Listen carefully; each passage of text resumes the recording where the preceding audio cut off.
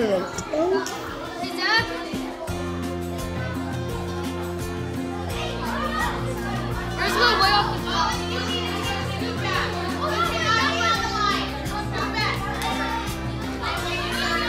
It's like about 60 floats.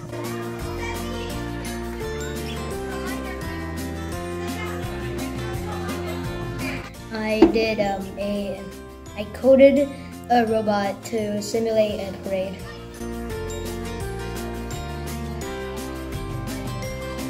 I made a parade, I made my robot move like a whole entire circle. Not really a circle, but like basically squares.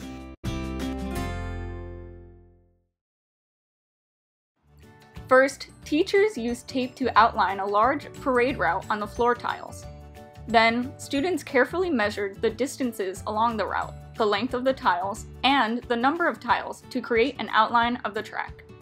In the end, students had a complete blueprint of the parade route they could use in their programming.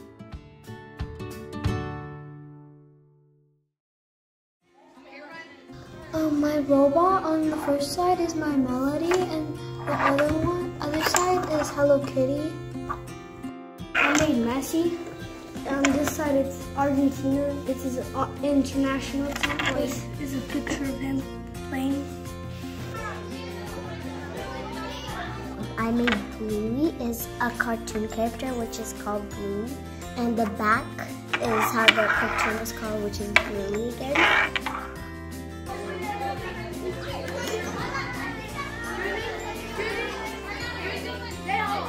Ronald McDonald, the unicorn, and a claw monkey with a duck.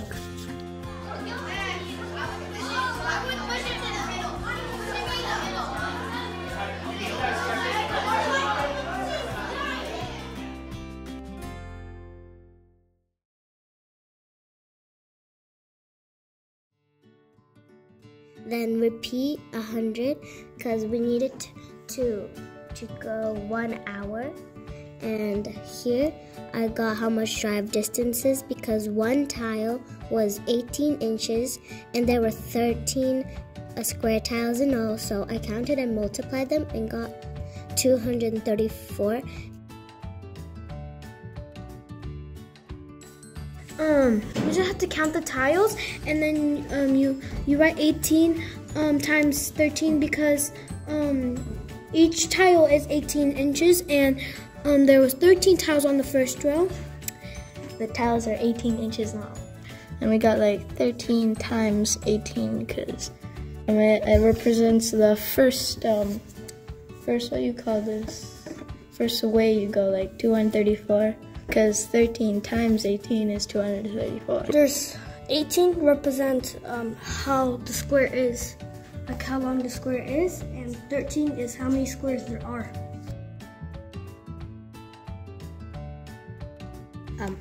I create two constants called speed and tile size, where tile size is 18 inches and the speed is 3. I set the speed to the speed constant and then repeat infinite times the custom function that I made.